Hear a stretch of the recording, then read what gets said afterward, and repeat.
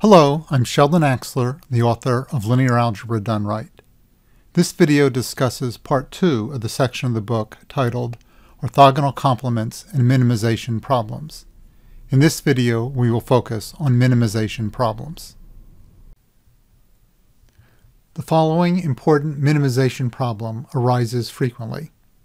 Given a subspace U of V and a point V in the vector space V, find a point U in our subspace U such that the norm of V minus U is as small as possible. In other words, find the point in the vector space U that's as close as possible to V. We will give a concrete example of this kind of minimization problem in a minute, but first let's get to the result. Suppose U is a finite dimensional subspace of V, and V is a point in V. Our result states that the norm of V minus the orthogonal projection of U applied to V is less than or equal to the norm of V minus U for every vector U in U. Recall that P sub U of V is an element of U. Thus this inequality says that the smallest V minus the norm of U can be for any vector in U is obtained when we choose U to be the orthogonal projection of U applied to V. The picture shown here may help explain this result. In this picture, we're representing U as a line through the origin. We have a point V, and we're trying to find the point in the subspace U that's closest to V. As you can see from the picture, that point is the orthogonal projection of V onto the subspace U. In other words, the closest point is P sub U applied to V. Let's look at the proof of this result. Suppose U is a point in U. We'll look at the norm of V minus the orthogonal projection of U applied to V. As usual, it's easy to work the norm squared, so that's what we'll do. And we have the inequality shown here.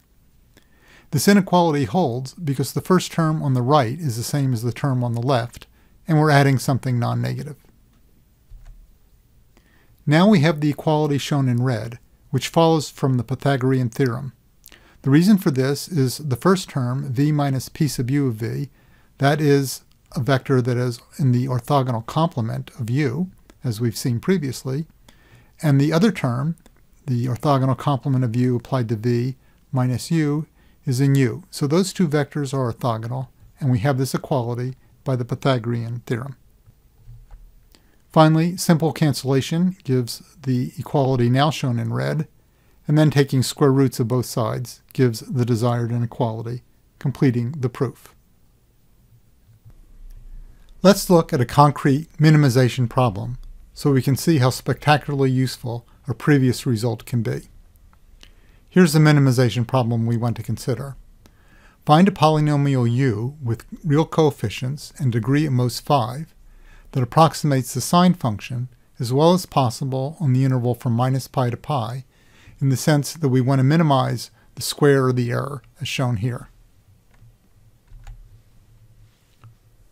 To put this in the language of our previous result, we'll let V be the vector space consisting of the continuous real-valued functions on the closed interval from minus pi to pi, with inner product given as follows. The inner product of two functions, f and g, is the integral from minus pi to pi of the product of f and g.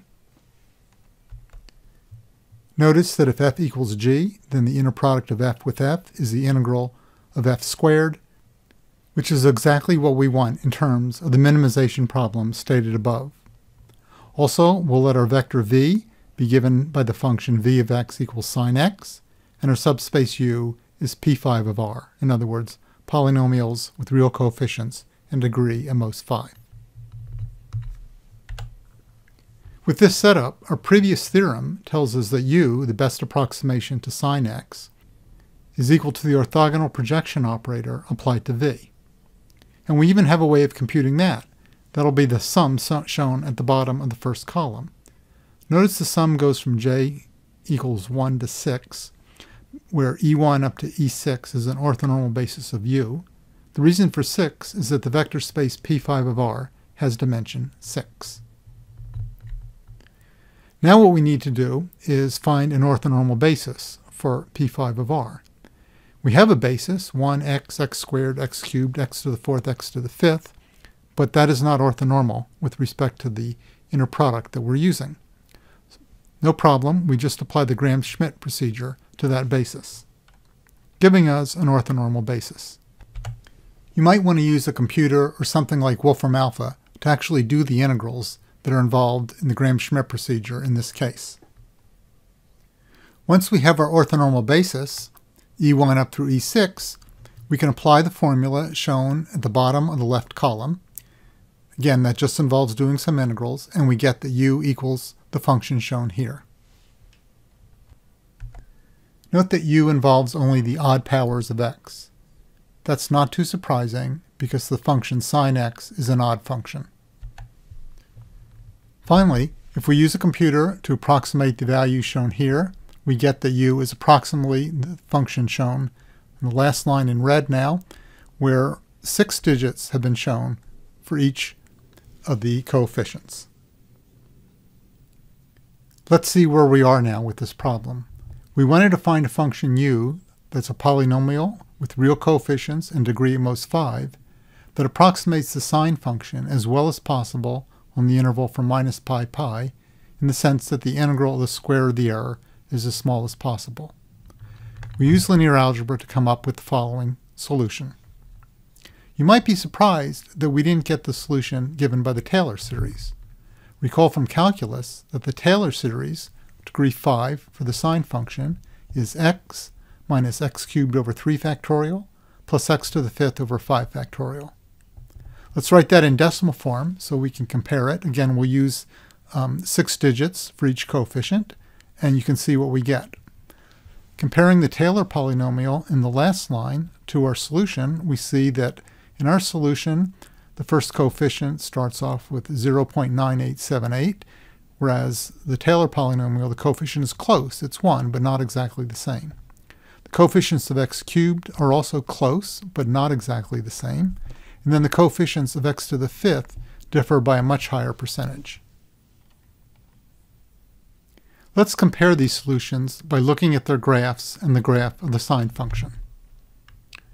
First, we have the graph of the sine function in blue and its approximation u in red, shown in the same graph. Actually, you can only see the blue, which has been laid on top of the red, because they are identical as far as our eye can see. If you happen to have an electronic version of the book, you might try blowing up this picture to about 800%. At the very tail end, you can see a little bit of divergence between the blue and the red, but otherwise they look identical. How about the Taylor polynomial?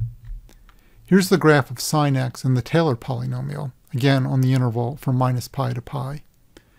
As you can see, the approximation looks quite good, near 0. We can't even tell the two graphs apart, and we only see the blue. But as we get close to around 2 and negative 2, we can see a huge difference. In other words, the approximation we have found, which is not the Taylor polynomial, does a better job on the average than the Taylor polynomial.